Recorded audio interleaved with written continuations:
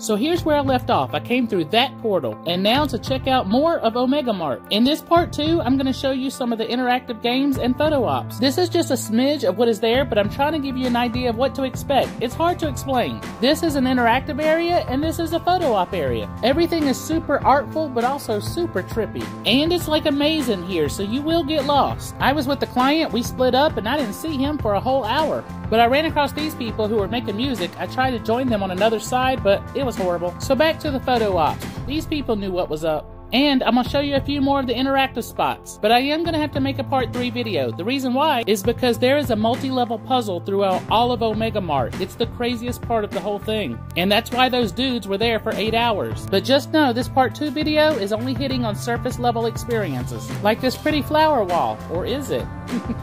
Even the bathroom was crazy. There's also tunnels everywhere and a black hole, which I wasn't crawling into